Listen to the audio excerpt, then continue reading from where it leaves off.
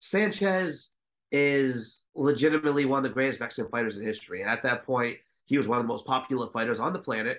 And he was rightfully so one of the top 3 or 5 best fighters on the planet. His credentials proved it. Danny Little Red Lopez, the defenses that he made against Juan Laporte, Ruben Navarro, I think it was his first title defense, Pat Cornell and Patrick Ford. And Sanchez was a fighting champion. And then finally, when he fights Wilfredo Gomez, and at that point was probably the biggest little guy fight in history up until then.